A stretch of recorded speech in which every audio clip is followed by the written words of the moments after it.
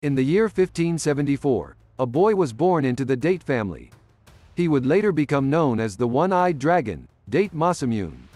Named Kotaro in his youth, he captivated people with his intelligence and courage from an early age. In his childhood, Masamune suffered from smallpox, which led to the loss of his right eye. This trial forged his spirit and marked the beginning of the legend of the One-Eyed Dragon.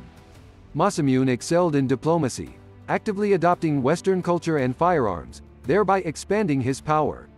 His foresight dramatically changed the fate of the Date family.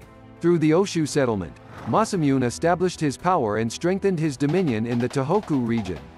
His bravery and strategy solidified his rule.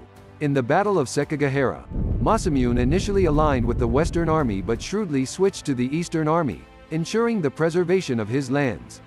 His political acumen surprised many. Despite being a warlord, Masamune was also a man of culture, deeply interested in tea ceremony, linked verse, and calligraphy, enhancing his spiritual life. Family played a crucial role in Masamune's life. His marriages were strategic, shaping the future of the Date clan. Masamune used Christianity as a political tool, but his stance changed as the times did. His relationship with Christianity is closely tied to the history of Christians in Japan. In Toyotomi Hideyoshi's conquest of Oshu, Masamune demonstrated his might. This campaign further cemented his political status. In his later years, Masamune witnessed a time of peace. What he left behind influenced not just the Sendai domain, but all of Japan. Masamune's life was filled with legendary exploits. These stories continue to be told and cherished by many.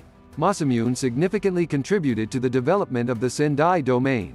Under his reign, the domain thrived culturally and economically. The legacy of Date Masamune deeply remains in modern Japan. His impact continues to be felt in the lives and culture of many people today.